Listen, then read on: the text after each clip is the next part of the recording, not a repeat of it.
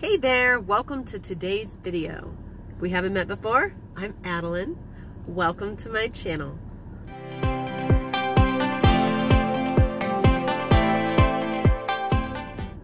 I'm a homeschool mom of 4, and I'm always looking to save a buck. So going to thrift stores, going to the dollar store are always on my radar for homeschooling. I haven't gone to the dollar store yet at the beginning of this school year.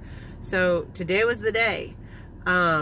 And I thought I would take you along with me, kind of show you some of the homeschool essentials from the dollar store to help you save money, and some of the things that I rebuy, because I don't buy everything from the dollar store. Obviously, there are certain items that I refuse to buy from the dollar store, and I will share that with you too. So stay tuned.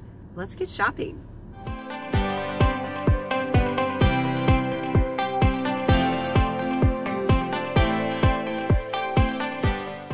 What a great example of something great and something not great to get from the dollar store. The dry erase boards are only $1, and the notebooks I would not get because you can get them for 25 cents at Walmart. I love these notebooks though, because these are special little journaling notebooks, and you can get sketch pads too with lots of special prints on the front. These are something I would buy from the dollar store.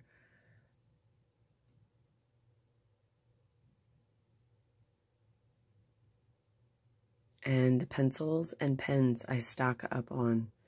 Pencils and mechanical pencils, last year they had 8 packs. This year they only have 5 packs, but that's all right. Still a really good deal. Some pens and the big chunky erasers. They always have some neat organizing things, but I actually like looking more over in the Tupperware containers for organizing items. And then this is the school supplies. They have flashcards, stickers. These books are awesome.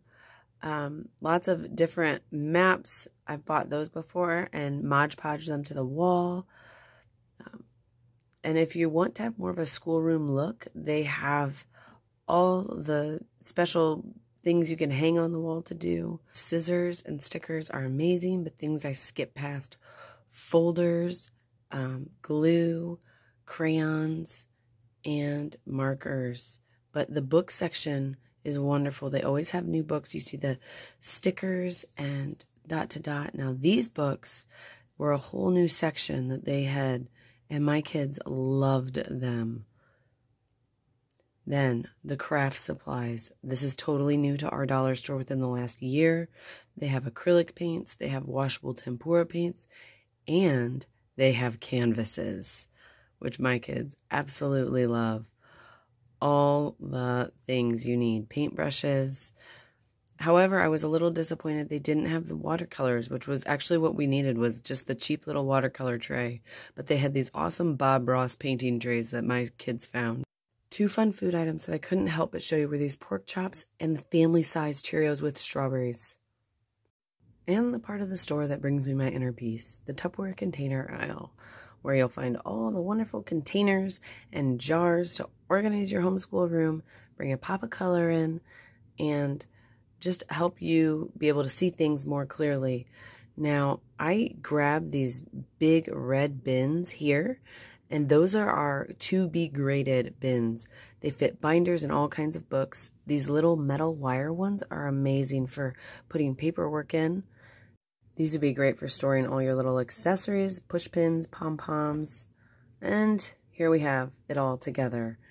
I've got my fun sticker books and the dot to dot. My kids love those. When somebody's having a rough day with someone, I will grab a kid and have them sit down and work through a dot to dot or a sticker book. Now these Cheerios and the juice were a great deal. Always grab those food deals when you see them. Those are my favorite items that I get from the dollar store that you should get from the dollar store. I hope you enjoyed checking out my store. I always love watching other people's stores because it's so surprising how things can differ. I know that our store often gets new things in, which is always really cool. Like right now they've got those metal trays I showed you. So cool. But anyways, I hope you enjoyed this video.